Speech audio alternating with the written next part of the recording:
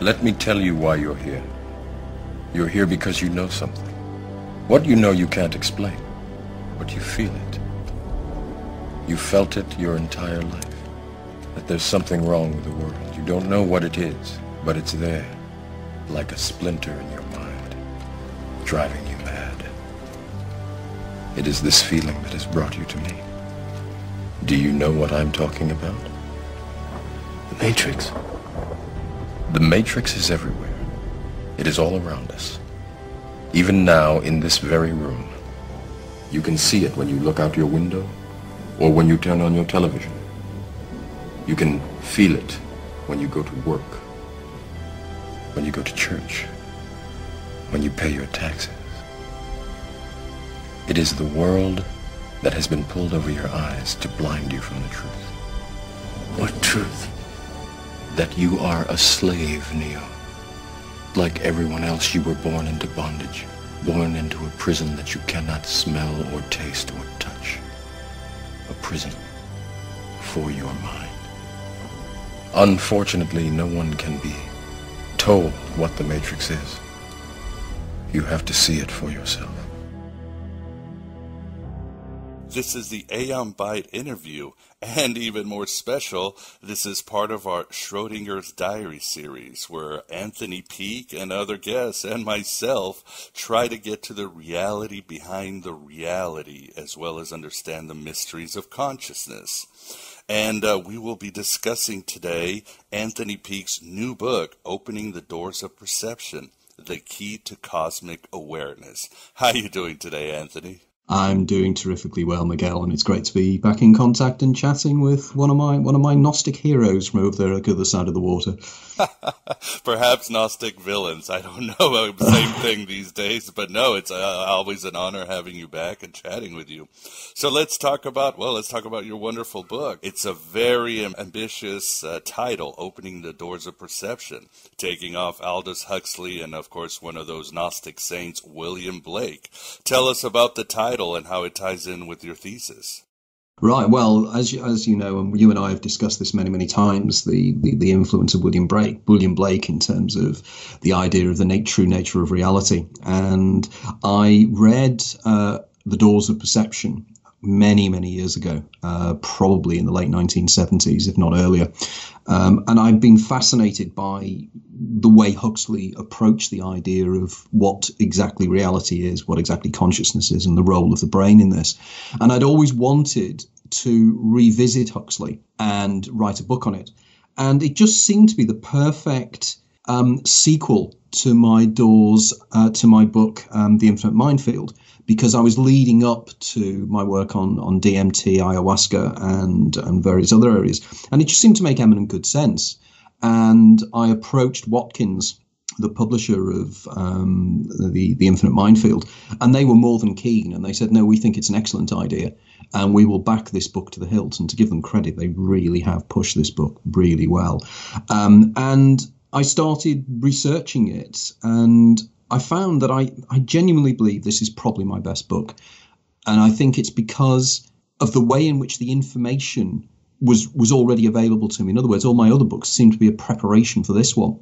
So I was able to write it without a great deal of direct research because the information was already there. So it was an absolute dream to write, and I really enjoyed it. And I'm really hoping that this will sort of cause a reaction in the world. In fact, funnily enough, you'd be interested to know that Watkins is so delighted with the book, they've already bought from me the rights for the sequel.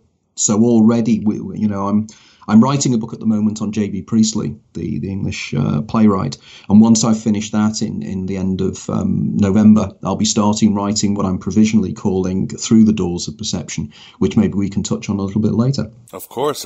And yeah, it was a great read. I mean, I've been following your work for years, and you bring it all together with some wonderful new angles and new research. And again, as I mentioned, I've been following you for years, and I've always been like, well, what is Anthony Peake? And I think Gary Lachman pretty much put a title, because that's what he calls himself, and that's a scholar of consciousness. That's what I see you, Anthony. You're really trying to break open the idea of consciousness. And this ties in with Aldous Huxley, because isn't basically consciousness, or the reality we are, is there's a valve to a greater world, and you're trying to unlock how to manage this valve.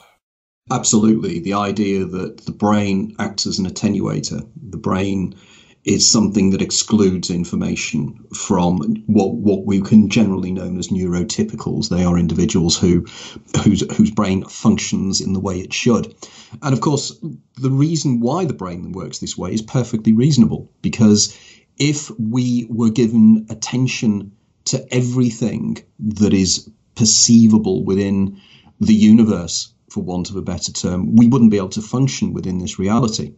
We need the wider information to be taken out in order to survive. You know, we can't all be fascinated by the turbulence in the sky as Van Gogh was.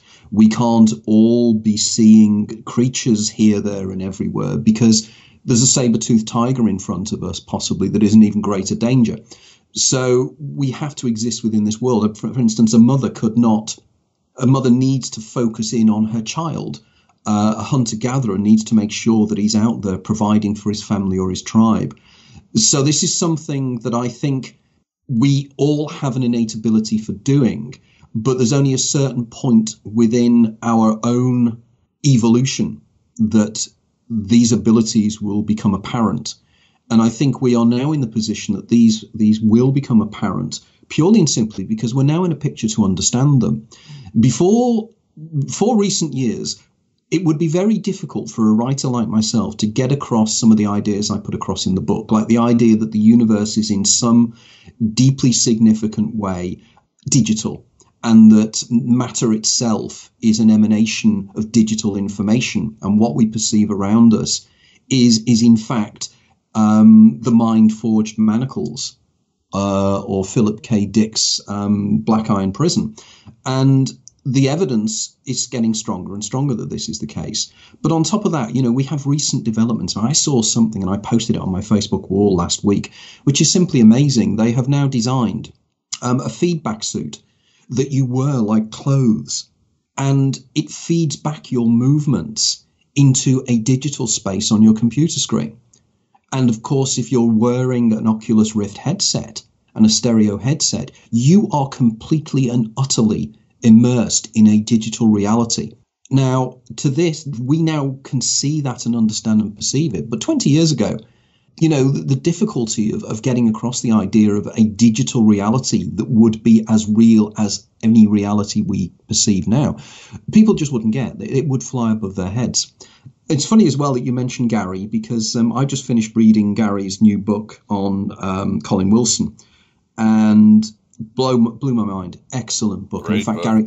Gary and I are meeting up over coffee next week, because we are planning to take forward the Gary and Tony show at some time in the future. Wonderful. Can't wait for that. Absolutely, because I know you're a huge fan of Gary's work, and I know you've had Gary on a few times in your show, because I mean, he is such an intellect. You know, he is. You know, he makes me feel like a mental midget, to be honest. I mean, the stuff he knows is just phenomenal. Yes, indeed. And I love how you talk about the Pleroma, the Gnostic Pleroma of ancient times. And the truth is, I think your views on the Pleroma are probably pretty close to what the ancient Gnostics thought. And certainly Carl Jung thought that way. Maybe tell the listener about your ideas on the Pleroma. Yeah, it was something I touched upon in passing in a previous book that I co-authored with Irvin Laszlo called The Immortal Mind. And as you know, and probably your listeners know, but for those listeners who are not particularly au fait with Gnostic thought and Gnostic belief systems, the idea is that there is a reality behind this reality, and the reality that is behind is something called the Pleroma, which means the fullness. It is the reality that hides, as your website, you know, the God behind God. It's the idea that there is a curtain that keeps us in ignorance of the wider universe. Now, there is growing evidence that the pleroma that the Gnostics would have considered to be what they believe there to be the case is something probably similar to the 0 point field that modern science is quite fascinated by, because what it's been discovered is that at absolute zero, or just above absolute zero, there really should be no energy.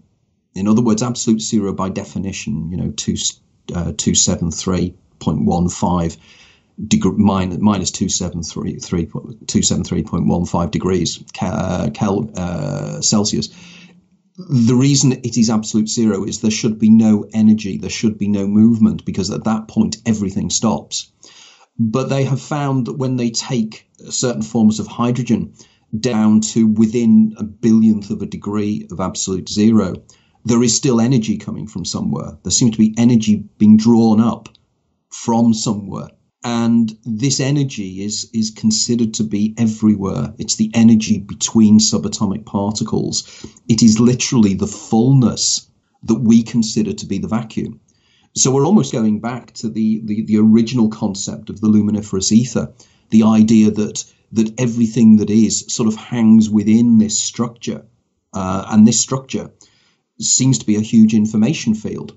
And I argue that this is the pleroma. And I think, as you and I have agreed over the years, there are so many concepts and terms that one can borrow, I should say, terrible use of grammar there, one can borrow from Gnosticism and Gnostic belief systems that can be wonderfully applied to the way in which modern science understands the nature of the universe.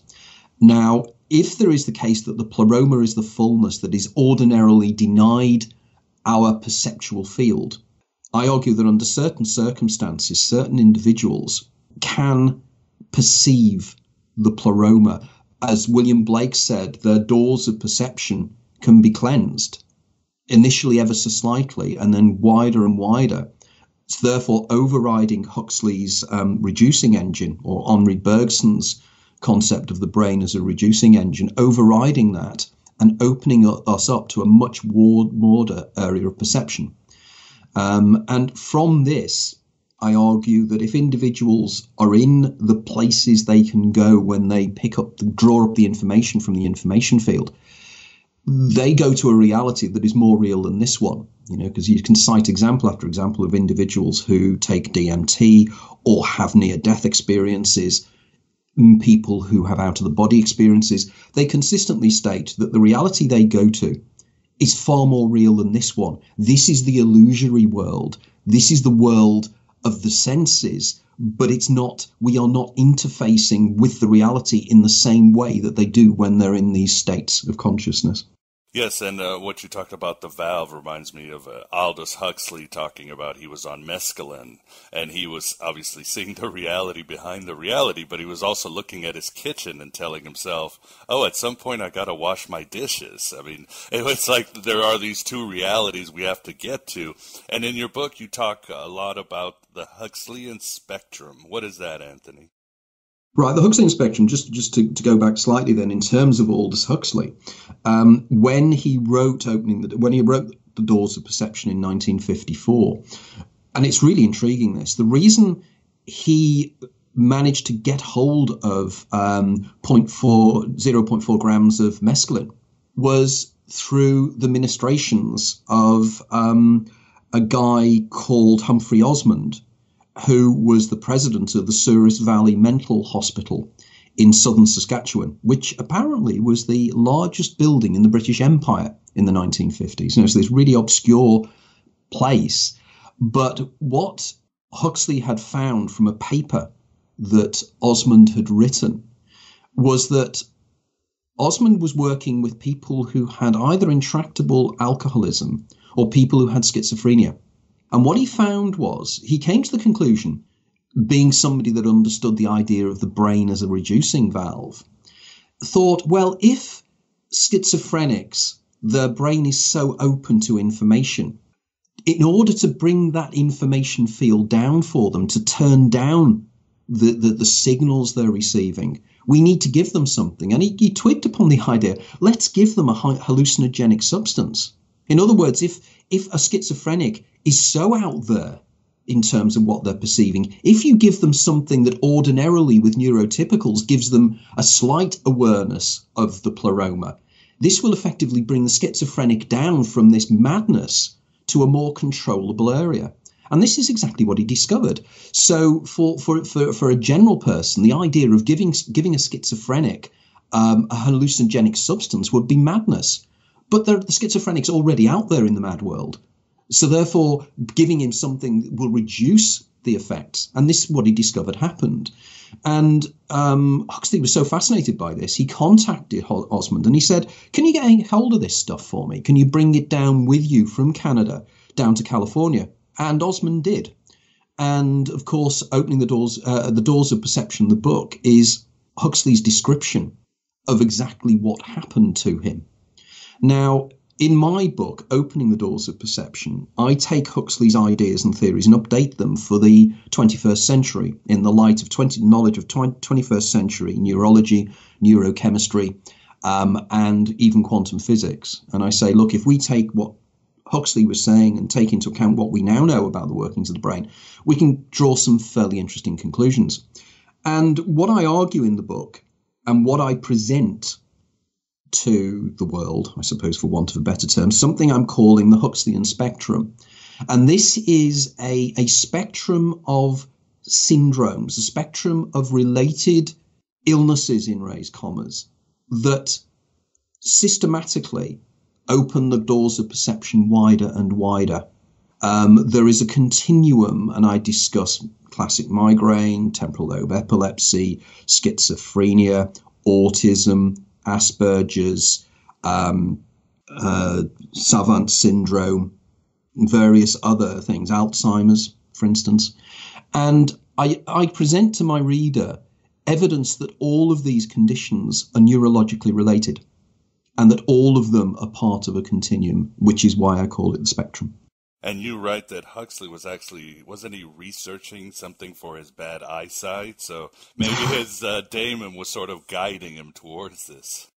That's right. One of the things I try to be careful in the book is to not necessarily bring in elements of my previous work. I do to an extent, but I argue in the book that the supporting material for my daemon and eidolon dyad, which is effectively what I'm arguing here, is that as the doors of perception are opened, the eidolon, which is the everyday self, the person embodied within the game, the sprite on the screen, as it were, is allowed to access the world of the daemon, which is the higher self. The daemon, again, you and I both know, and for the listeners out there, the eidolon and the daemon were terms that were used by the Gnostics for millennia, well, definitely for 2 millennia anyway. And the idea that we have two parts to our personality. There is the part that exists within the world, the eidolon, and there is the part of us that has the shard of the pleroma inside itself, the kind of the little bit of light that comes from outside. And that little bit of light is our access to the greater universe, which, of course, in mystic systems has been used for centuries, hasn't it? You know, find the God inside, this kind of thing. So that's where that fits in many, many ways. But there is an underlying Gnosticism to everything I write. There is, and of the many things I enjoy about your work is you always talk about how Gnosticism is part of the mystery religion stream. And I like that because even today, most scholars, they don't touch that. For some reason, they avoided saying Gnosticism was just part of Christianity. But when you read the Church Father writings, they're very specific. They say directly, no, the Gnostics were part of or they were the descendants of the Eleusinian mysteries. They wore the mask and did these theater rituals and these grand magic, again, rituals, and they never spoke to people. They kept it in secrecy. So I really like that about your work, and I'm glad you're continuing with it. Well, I think it's very important here because one of the individuals that I don't mention in this book, but I do in Opening the Doors of in The Infinite Minefield, is a guy called Dr. Andreas Mavromatis. And Andreas Mavromatis is recognized as one of the world's leading authorities on hypnagogia and hypnopompia, you know, those liminal states just before we go to sleep and before we wake, where we seem to be able to access the pleroma. And in that book, I argue we can access the pleroma during those circumstances because the pineal gland is releasing endogenous dimethyltryptamine, and as such, we're effectively tripping. And of course, I argue that dimethyltryptamine is the key, or one of the keys, to the doors of perception. And he has written 2 books. One book is called Hypnagogia, but his second book, if anybody hasn't read it, really should get hold of a copy of it. It's actually called Traveling Light. And in this, he describes his own initiation into a Gnostic group on the Greek island of Poros in the 1960s. And in it, he describes this group and the master that he worked with within the group. And this guy is phenomenal. The story that Mavromatis tells about his work with this guy. This guy is a typical shape-shifting shaman. You know, it's very much almost Greek shamanism. And one of the things that Mavromatis cites time and time again is the way in which Greek mysticism and Greek shamanism, which most people wouldn't even associate with Greece in terms of shamanism and everything else, has its roots really definitely within the Eleusinian mysteries, within the way in which the Eleusinian mysteries carried through into Gnosticism. Because, of course, Gnosticism spread through the Greek-speaking world. I mean, it was a Greek Christian belief system that had taken the belief systems of the ancient Greeks and had melded them into the modern world of thinking. So they brought together the Christian ideas in the most wonderful way. And it works. It has its inner logic, because, of course, that's the whole thing of Gnosticism, isn't it? It takes away the illogicality of much of Christianity, because, of course, Gnosticism addresses fully the mystery of why there is evil in the universe. Because a good God could not create evil. How could he? It would be a contradiction in terms.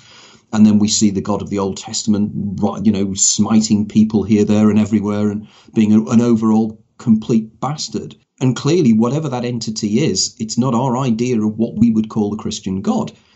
And, you know, as Gnostics say, we get over this particular theological conundrum by positing that this is not the real God. It's the demiurge. It's Yaldabaoth. It's the half maker. And this universe is created by him. Now, this has deep, deep resonance with modern science. You know, the idea of how we perceive reality, that reality is created by the brain and it's modeled internally and presented to us in a particular way.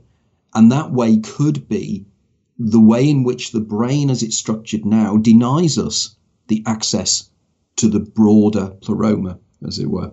Yes, and it's of course a historical fact that Pythagoras was deputized by a Mongolian shaman, and that historians said that the Gnostics were Neo-Pythagoreans, that they drew directly from his wisdom, his mystic rites, and so forth. So this is historical, and what I like about your work, too, is that you're not just, again, some guy on the street corner talking about reality or anything like that.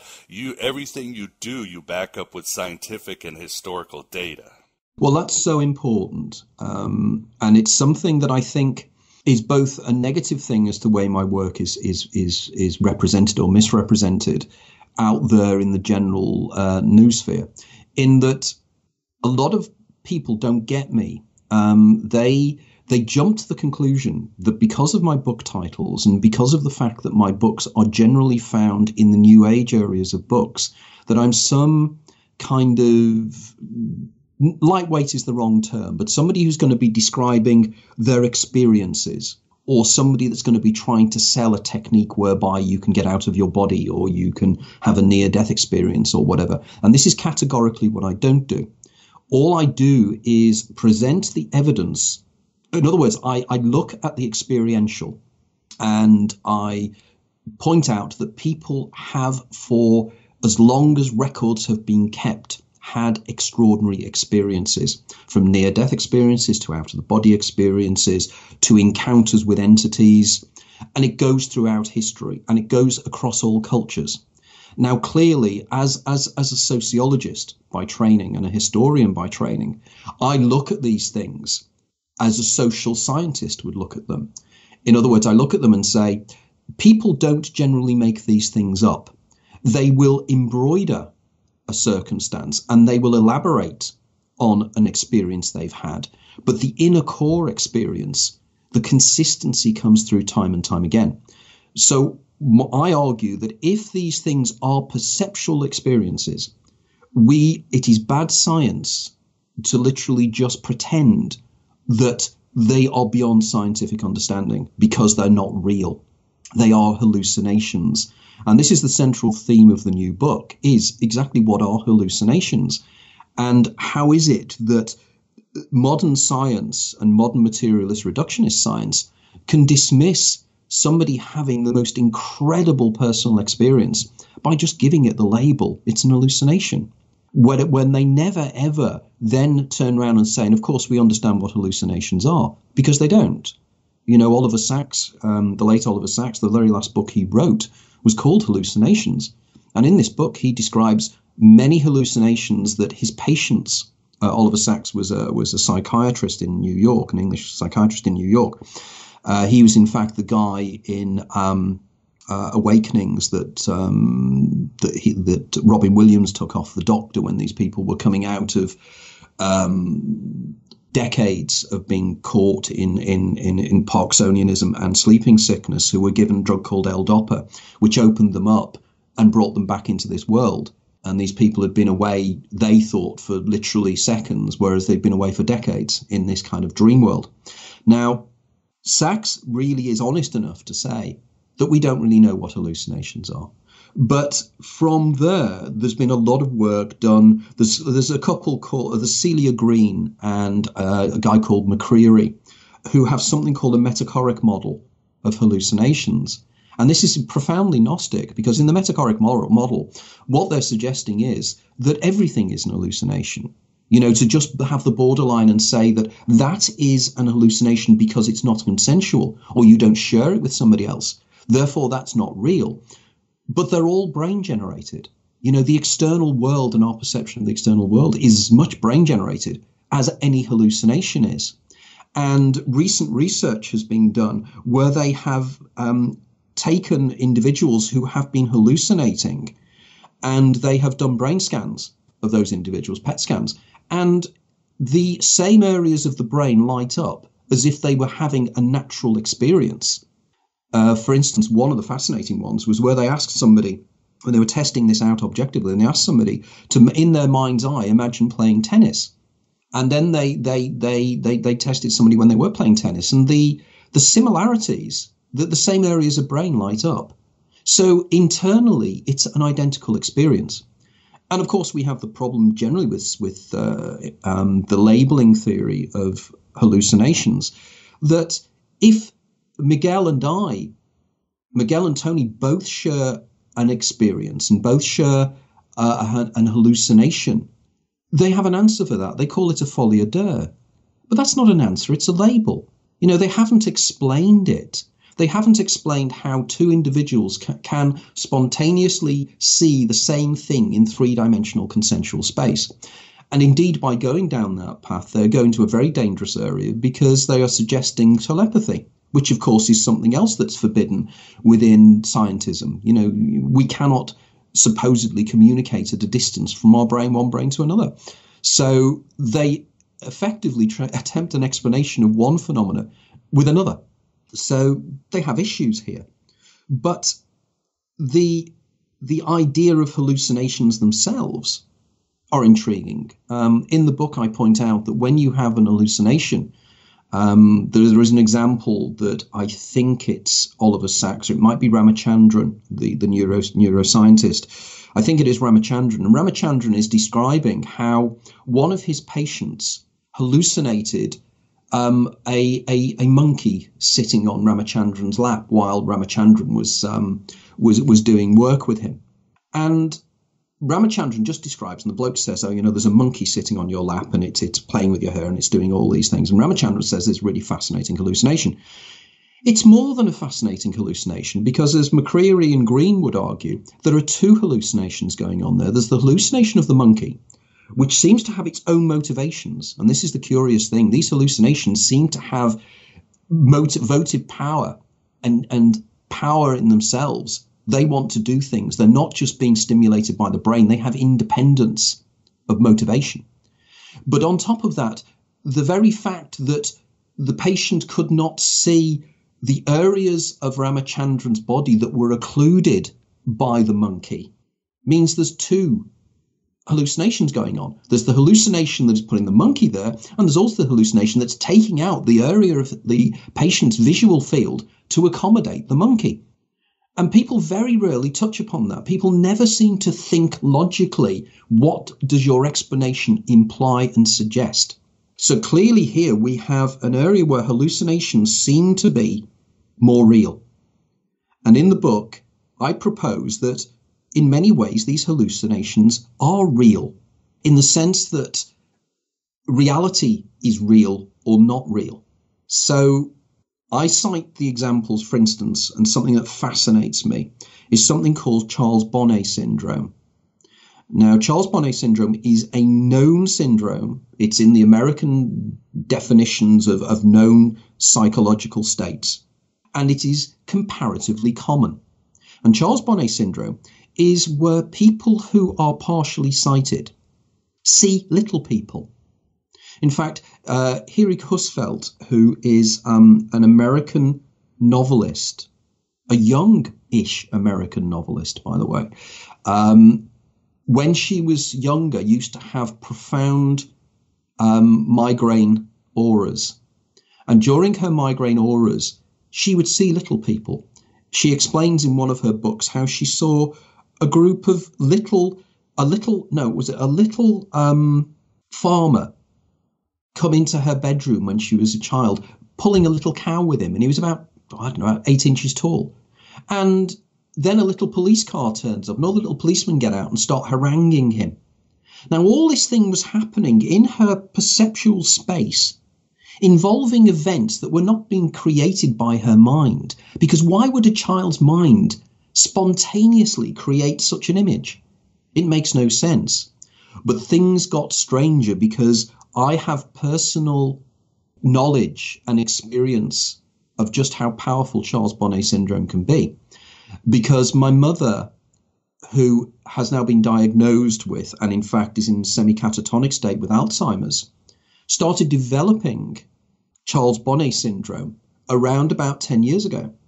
And it started in the most bizarre fashion because she saw what she thought was a flying machine. Really quite strange. She wouldn't know a UFO if it got a bitter on the bottom, but she saw what looked like a classic UFO. And then 2 days later, she wakes up in the middle of the night and the door is open. Now, she's partially sighted. She lost her eye with malignant melanoma. She lives on her own. My father died many years ago. So you can imagine how disturbed she is. She wakes up in the middle of the night in clearly a state of probably sleep paralysis.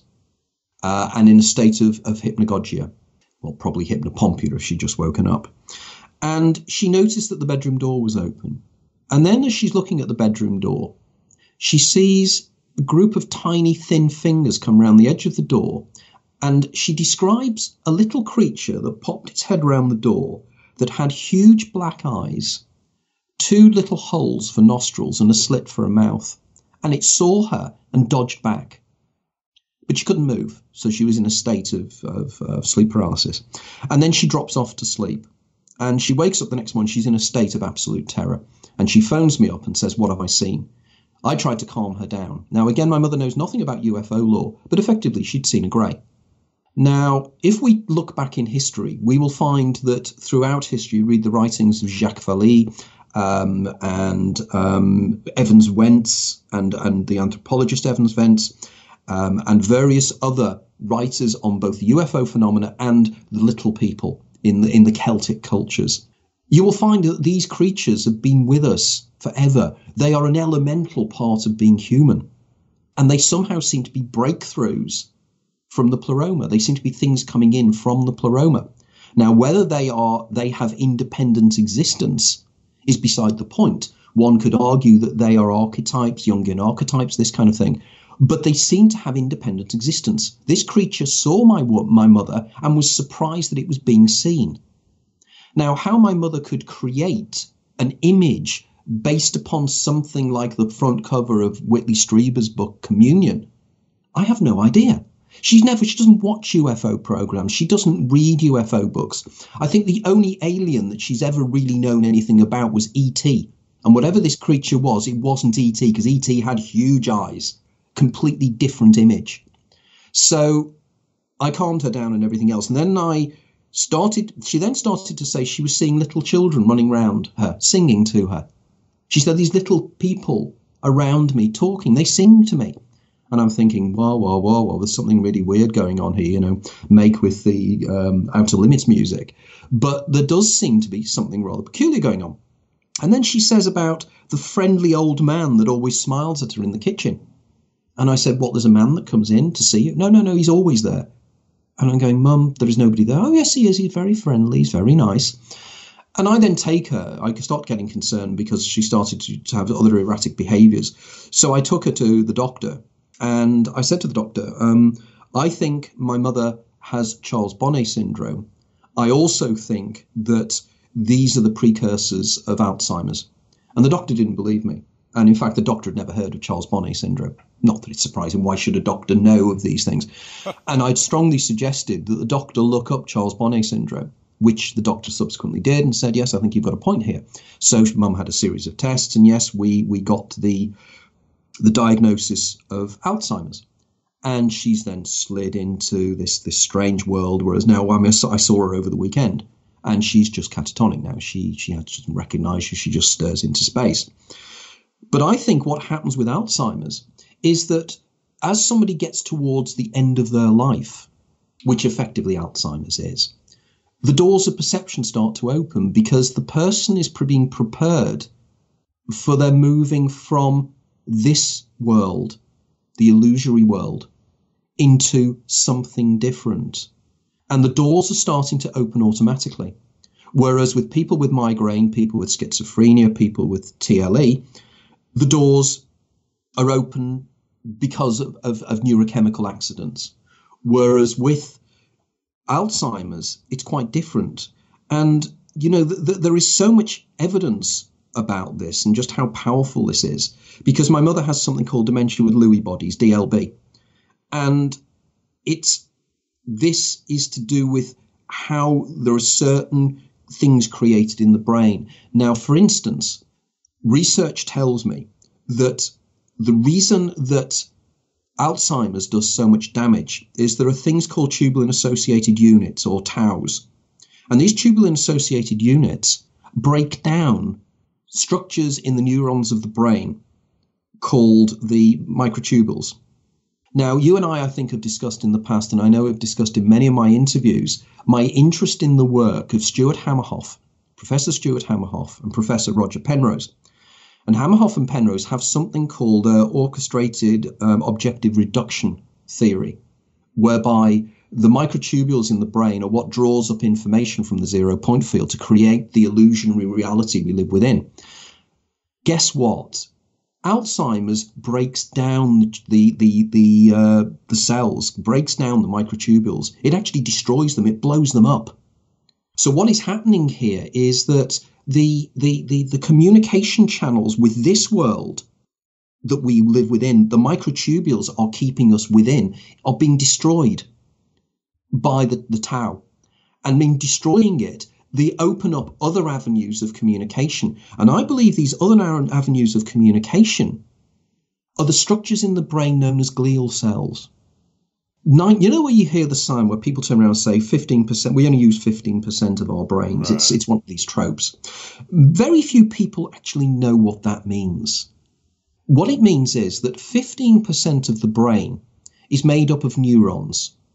The cells that communicate neurochemically, and there's a synaptic gap and little chemicals get fired across and there's receiver sites and everything else.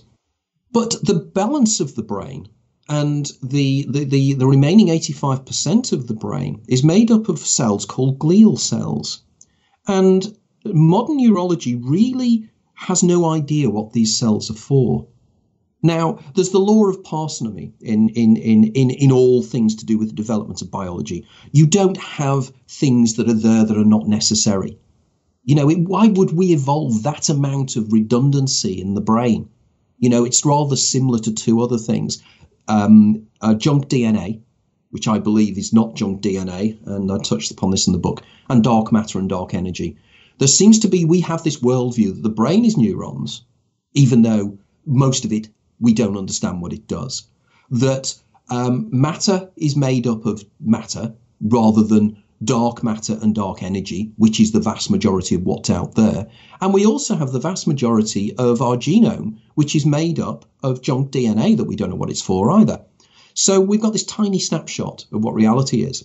But what is particularly fascinating is that there is something called cortical spreading depression, CSD. This is depolarization across the brain, and this runs through the glial cells. It doesn't run through the neurons. So there is a communication system within our brain that we don't use for our everyday perceptions of consensual reality. I believe that the glial cells are there because they are part of the wider perception. They are our receivers of the pleroma. Now, there has been recent research arguing that the glial cells themselves actually communicate non-locally. Now, we know from quantum physics that non-locality is one of the great mysteries whereby subatomic particles can communicate instantaneously. But if the brain works non-locally, this can explain so many issues that modern neurology and neuropsychology and neurochemistry cannot explain. There's something called a binding problem. They can't explain the binding problem. How it is that everything seems to be simultaneous. In other words, everything seems to be happening to you and I now, even though different parts of the brain are processing different bits of the information field we are perceiving. And yet they seem to be able to bring them all together at a point in the brain where everything is simultaneous. So, for instance, I see a red ball bouncing down the road. The red of the ball is being processed in one part of the brain and the bouncing movement is being processed somewhere else. And yet I see a red bouncing ball. But there should be a delay of where the signal is coming from, where it's being processed for the red, and then that signals something and it goes somewhere, and then the bouncing from another part of the brain goes somewhere, which means the two of them must intersect, the two signals must intersect somewhere in order for us to perceive the red bouncing ball. Now, this is called the binding problem because they've never been able to find where the intersection points are. There are no intersection points. The brain is non-local. The brain works under holographic principles, and it's the glial cells that do this. Now, if this is the case and the brain works holographically, this then suggests that reality is also holographic, and that we have an internal hologram, creator of holograms, creating the external world out of the information field that is the 0-point field. So therefore, the consensual hallucination and the non-consensual hallucinations are both equally real in terms of what we consider reality to be. The only thing is that the consensual reality that you and I are now sharing is the consensual reality of beings who are embodied within the program, within the matrix, within the black iron prison. But what we're starting to do now is to be able to do the science of understanding how the neurology works that allows us to access the broader horizons. And I genuinely believe I am the only writer on the planet doing this.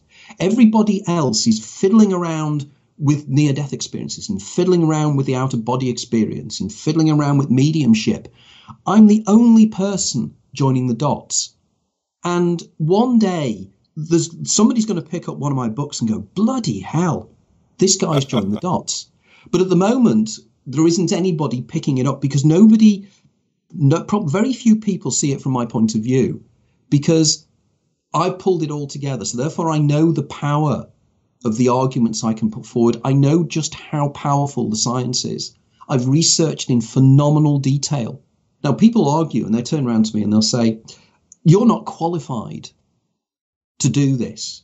You know, you don't have a PhD in this and that and the other.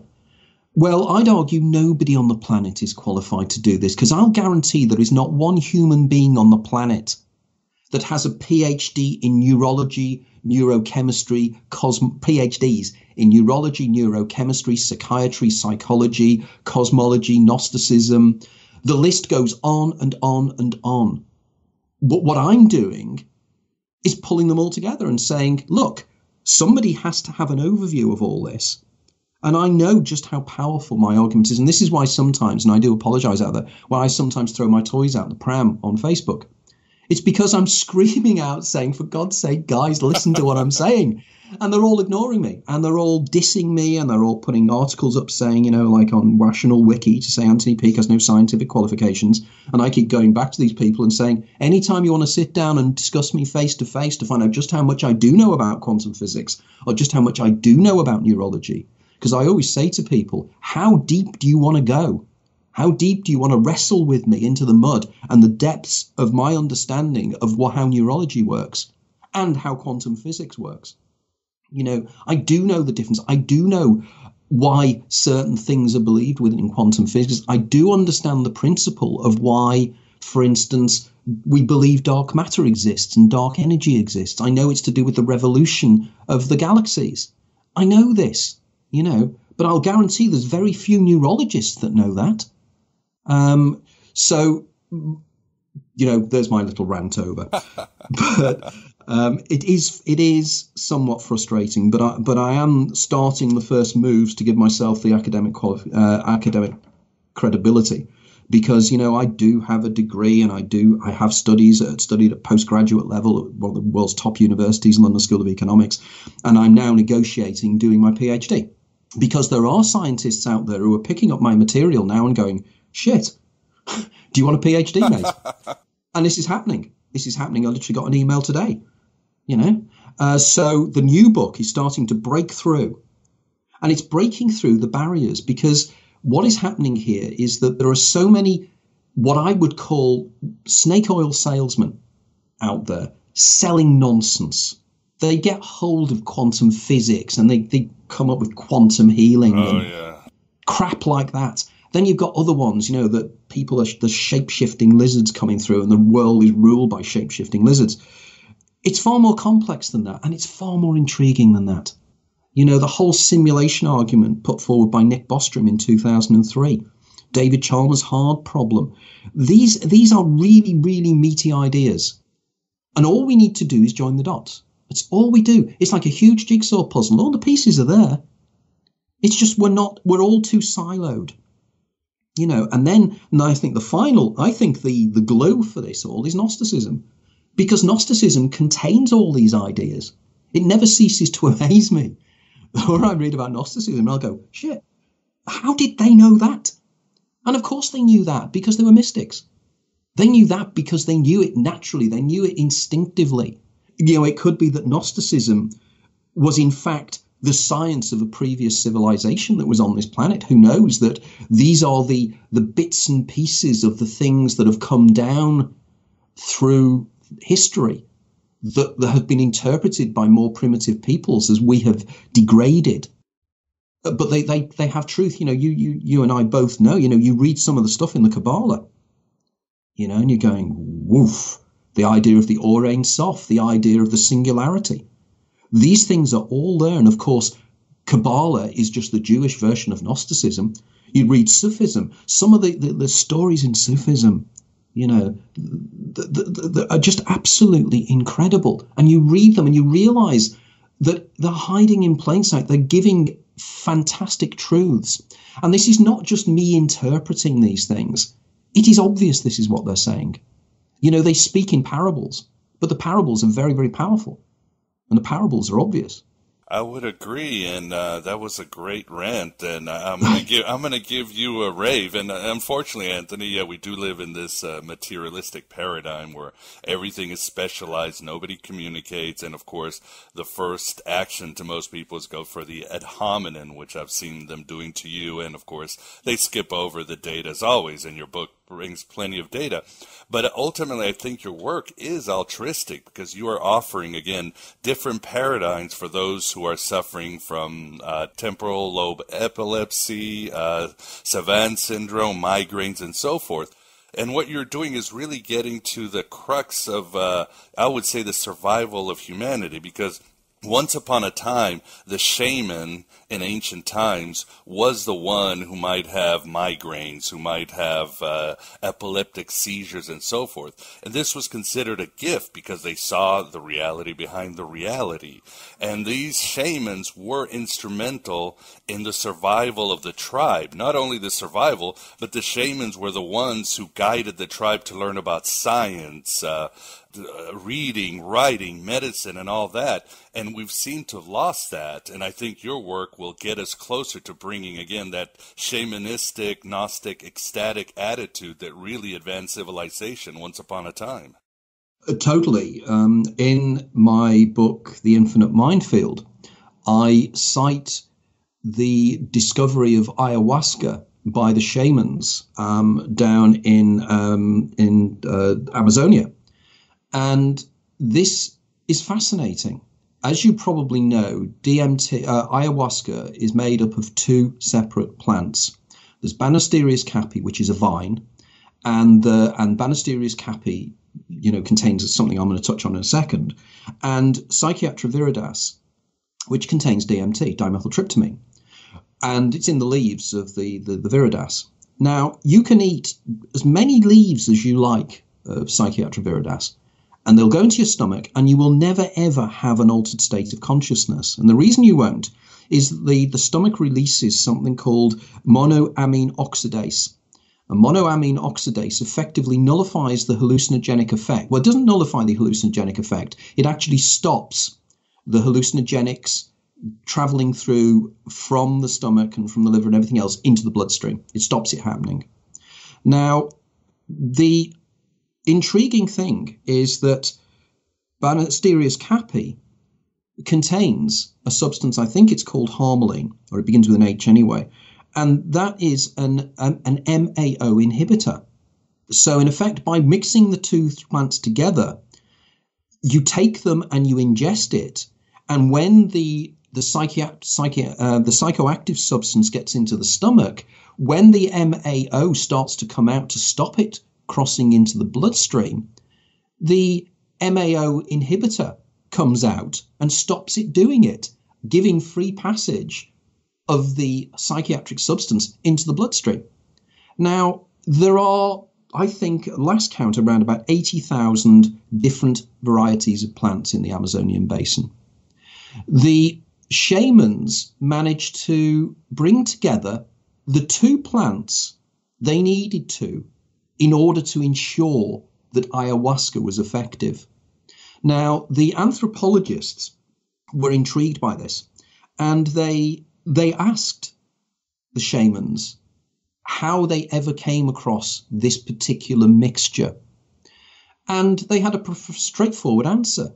They said, when we used to go shamanic traveling, or historically when the shamans went shamanic traveling, which they could do spontaneously, because as you quite rightly say, they normally were people who had TLE, definitely migraine and probably TLE, and many of them were schizophrenic. And we know this. We know this from the books that have been written. It was called the diviner's disease. Temporal lobe epilepsy was the diviner's disease. So the falling sickness. So we know that these individuals can automatically go into these states. When they were in the states, they would, as you know, a shaman would go into the upper world or the lower world, and they would seek out their totemic animal. Most shamans' totems would be snakes, and the snakes would come to them and would explain to them and take them into the jungle and point out to them the plants that they had to pick. In other words, something subliminal within the shamans themselves was telling them, like it was almost a race memory. Only I believe it's more than that. I believe that the snakes are symbolic of our own DNA. And it's our own DNA telling us how we can evolve to the next stage of the way human beings are evolving. Because, and this is the super because, is because It was discovered 2000, I think 2011 through 2010, something like that, by a researcher called Jimo Borjigin, a Japanese neurologist. She discovered DMT in the pineal gland of live rats. Okay? So for the first time, we know that DMT is active in a live mammalian brain. This then explains the existence of one or two mysterious receptor sites within the brain, particularly the trace amine associated receptors, the TARs, and something called the sigma-1 receptors. They were never quite sure what these were for when they were discovered. They work with DMT, which effectively means that DMT has evolved and hard programmed within our DNA sequence to be evolved within our brains to be released at a certain time. I argue that people who can open the doors of perception, people who have Alzheimer's, people who have migraine, schizophrenia and various other things, I believe access the pleroma through the release of DMT within the brain.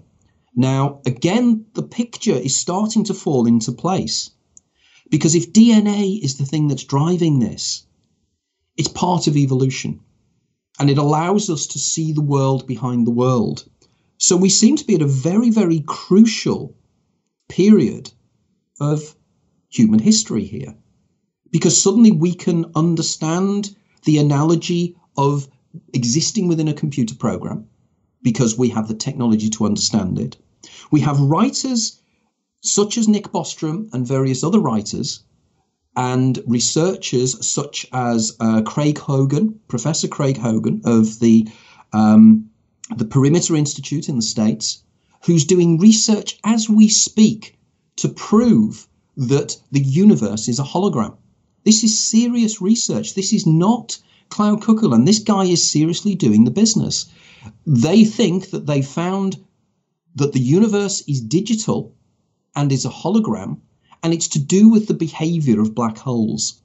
It's to do with the loss of information within black holes and the second law of thermodynamics, where you can't lose information.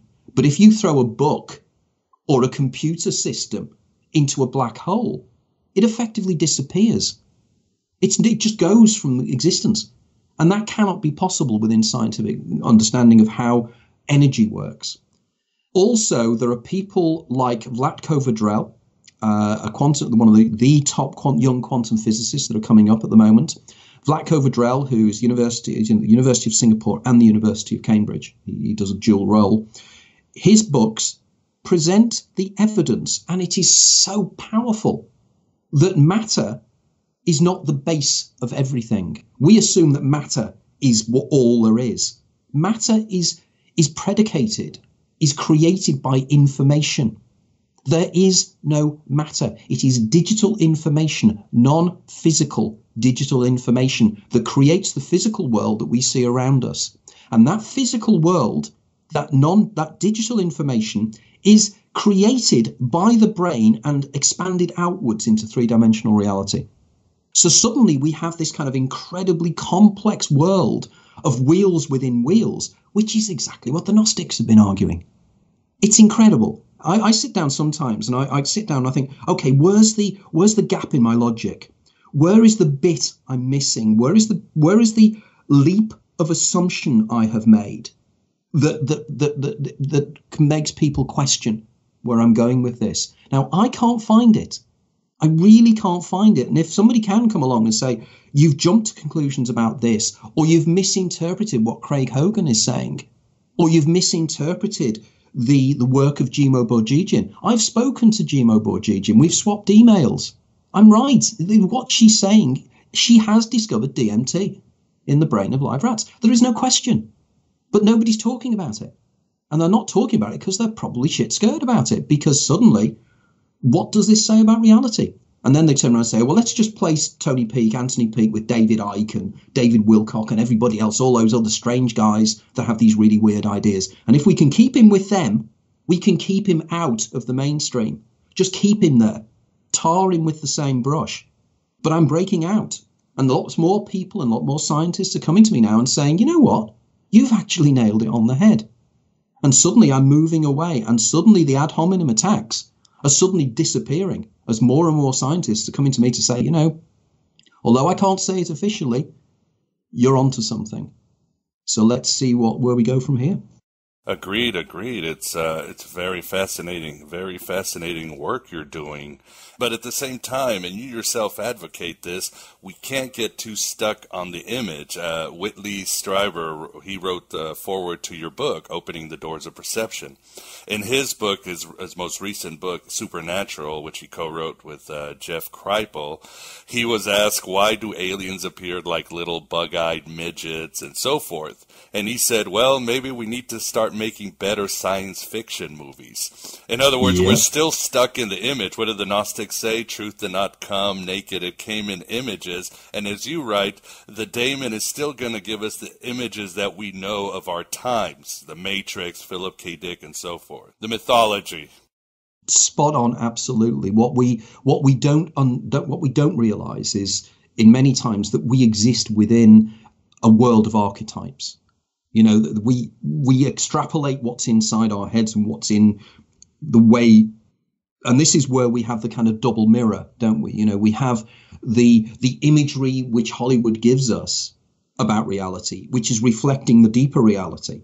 But what is the real source? Now, Jeff Kripal, the book Supernature by Jeff, and funnily enough, Jeff was supposed to be writing a review for the book as well.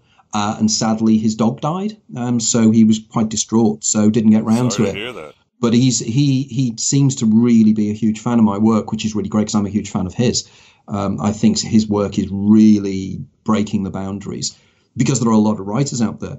But we have, again, the bits of the jigsaw puzzle are there, but it's still trying to put them together. But of course, as you and I have both said, if we are inside the matrix, if we are inside the mind-forged manacles, and the archons are keeping us in here, and I know you and I talk about the archons jokingly. There are some people out there that we believe we're serious. On Facebook, by the way, guys, they're asking questions. By the way, guys, we are not serious. It's an analogy. The archons, we don't really believe they exist in the way that you believe they exist.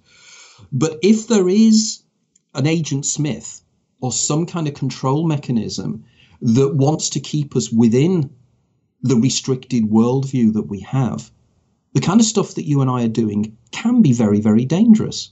Because if everybody did realize that this was a form of simulation, we'd all stop doing everything and starve to death, because we still need to exist within these meat machines, within whatever this reality is. This reality does need us to be able to generate energy in order to continue going on. And we can't just stop, otherwise we die. But what do we do when we die? Where our energy changes into another energy form, or we move into a different perception of time. But it's who are the designers? And, there's been a lot of work done on this, and there's a lot of papers being written on it. Again, Nick Bostrom with his paper is suggesting that the designers of this game are ourselves in our own future. They're our descendants. We are in an ancestor simulation. And the ancestor simulation is the reality we're within. And within the ancestor simulation, you also create the archetypes. You also create the hopes and fears and everything else of everybody's brains. So, for instance, I came across something recently which I think I really need to follow up on, is that there is a young woman in Australia whose name escapes me, who remembers... Rebecca Sharrock, that's it. I remembered that because Glenn Sharrock used to be the lead singer of, this is how my mind works, Glenn Sharrock used to be the lead singer of the Little River Band. Glenn Sharrock is Australian. Therefore, this girl must have a similar name. And it's Rebecca Sharrock. And she remembers, she has autism. She has profound autism. She remembers everything that's ever happened to her since the age of 10 or something younger, and she has what's called HSAM, which is highly superior orthographical memory, also known as hypothymastic syndrome, which I posted about in the past in various places. And hypothymastic syndrome is super memory. She even remembers her dreams. Now, if she remembers her dreams, it means that the dreams are also encoded within the program. So our hopes and our fears, these archetypes, are all part of the program, so they can manifest. It doesn't matter whether we define them as being real or not. Anything that can affect us emotionally is real. So we have to be very, very careful with these scenarios. I've some of the work done at the moment. There's a lady called Olga Bogdashina who is doing a lot of work with autistic children and saying, like I'm saying, that they can perceive a reality outside of reality. For instance, most people who are involved in autism know something called the intense world syndrome, which was put forward by Henry and Camilla Markham. And the intense world syndrome is arguing what I'm saying, is their doors of perception are open. In fact, they use the term the shower curtain effect. In other words, most of us, we have a shower, we have our minds is like a shower, and there's a shower curtain that keeps everything in. But when you become autistic, the shower curtain disappears and the water splays everywhere and you can't deal with it. So clearly there is something here to linking again with this whole worldview. I mean, there's a lady that I interviewed on my own radio show, which we might try and get on our future plans at some day. It's called Diane Hennessy Powell. And she has a little girl that is telepathic, period. She proved it. There is no doubt this child is telepathic. And I think she was on some major show in America recently, Oprah Winfrey maybe. But she and I have been in touch now for the last 18 months. She's a top neurologist. You know, she's not some person down the pub you've met that has a crazy idea. This woman is a serious researcher. Also, she's working with her brother, who's a quantum physicist, on this whole idea of autism and telepathy. This child reads people's minds. How? I don't know, but she does. This might be the only show ever where the lizard people and the Little River Band have been mentioned together. I might be having some great hallucinations later on with this. Funnily enough, Miguel, there's a nice link here because the lead guitarist of the Little River Band is a guy called Graham Goble, Graeme, Graham Goble. And I contacted Graham because some of the lyrics, do you know the Little River Band? Oh, yeah. I used to. Oh, great. So you love them. So some of Graham's lyrics are really quite intriguing. And I contacted him and I discovered that he has these kind of experiences all the time. And his writing is based upon his experiences. And he asked, could I send him a copy of my books? And it's unfortunate I missed him. I was down in Australia lecturing in January. And I missed the opportunity to meet him. So you're suddenly finding that there are quite intriguing people out there, quite famous people who have extraordinary experiences. And all we need to do is to pull them on board, you know, but of course all that will happen is then they will be labelled as being crazy. Fortunately, Graham doesn't keep this secret at all. And of course, Graham only, 2 years ago was... if you go onto YouTube, there he is singing the harmonies on Desperado with Glenn Frey, you know, in front of thousands of people. You know, this guy is a seriously considered musician, and all his latest albums are all to do with his out-of-body states and his perceptions. And for the listener, there is plenty of examples and research in Anthony's book, and of course for the detractors, please take a look at the research. But before we end, Anthony, I wanted to get to one specific example, one of the many that blew me away, and that's when you're talking your section of your book about the entrance, and that's Vincent van Gogh and his artwork in Starry Night. That was amazing what you found. Oh, it's absolutely incredible. I was stunned by this. I've written about Vincent van Gogh in the past, but I'd never really realized that exactly what was taking place in his mind. I think the guy's Dutch, and they've done a lot of research in looking at the way in which Starry Night, the way in which the swirls work. And he was painting turbulence, accurately painting turbulence that you cannot see that's in the sky. He was seeing things that are there that ordinary sight does not show. And the reason they were fascinated by this was turbulence is a really difficult thing to predict its movements and how turbulence develops. And his pictures apparently are absolutely accurate to how turbulence fields would be. Now, this then starts to explain a lot of the things that were happening with Vincent van Gogh, because he started to act very, very strangely. He started to see visions. He became very religious at one stage.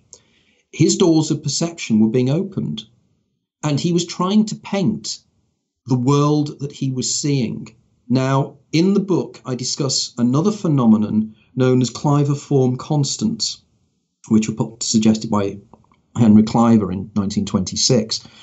And these are images that people know. I'm a classic migrainist, so I know exactly what they're describing when they're talking about Cliver-form constants. They're the things I see when I'm in an aura state. But if you look at the intense colours of what he was painting his migraines. You know, the yellows are really the kind of yellows you see when you're in an aura state in my classic migraine. You know, you could feel the kind of sickness almost that he had. And of course, what he was having was that reality was breaking through in some way. Now, I think there were probably other issues with him, which I think are not dissimilar to our mutual friend Philip K. Dick. In the sense, of course, Philip K. Dick's doors of perception were flung wide open in 2374, his 2374 and his theophany.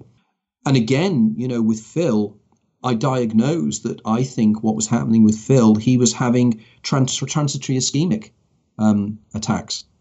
In other words, he was having mini strokes in his brain, and the mini strokes were opening up the doors of perception. They were shattering in some way his microtubules in his neurons, maybe, which was meaning that the microtubules weren't functioning. So he needed to fall back upon the astroglial network, the glial network in the brain. And suddenly he's moving from the normal 15% of the brain and being smashed into the majority of the brain, which is non-local and can pick up information from the 0 point field.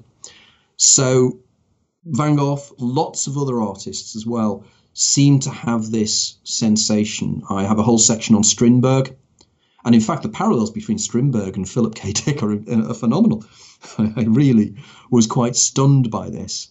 So clearly, and of course, the major chapter in the book is a description of the experiences of Eben Alexander, the neurosurgeon who didn't believe in near-death experiences, thought they were hallucinations and a load of rubbish, till he actually had one himself, as is always the case, that you think these things are total nonsense till it happens to you, and then suddenly, wow, what have I been preaching all my life? Total bollocks. What I've been preaching is scientism.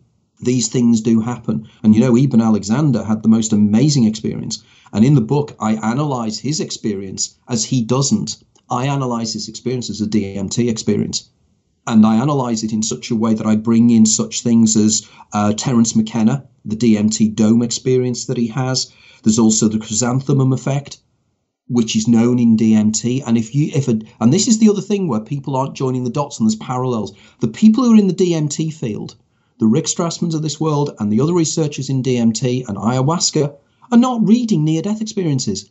They're not reading. I guarantee that there's only going to be a handful of people out there who are into DMT who've read the Eben Alexander book. Because if you read it and you know about the entities, the machine elves and everything else that McKenna talks about, geez, he's having it. He's doing it. For the listener, the book is Opening the Doors of Perception, The Key to Cosmic Awareness. This is Aeon by Gnostic Radio doing our Schrodinger's Diary series. You can find this at thegodabovegod.com. And for more information on Anthony, certainly go to anthonypeake.com. That's PEAKE.com. But I think that's all the time we have today, Anthony. Just to say quickly, Miguel, it's a brand new website as well. It's been completely redesigned. To take a look at it, it's really sexy. My new web designer Simon has really done the biz on it. It's really good. This will be up on it. Yes, it's very interactive, a little matrix, you might say, where you can go on your own little adventure. But again, thank you very much, Anthony. Congratulations on your future education, and we shall continue with our Schrodinger's Diary. Thanks, Miguel. As always, fantastic to talk to you. Please support Aeon by Gnostic Radio in any way you can. A few shekels here or there. Join my Patreon campaign. Buy some of me reality-dispanding, mind-expanding books like Voices of Gnosticism, Heretic, or Stargazer. Subscribe to our Archive of Past shows. Your continued donations keep this Red Pill cafeteria open. The various avenues to assist me are found at thegodabovegod.com. Support alternative media, away from the few corporations that own all mainstream media.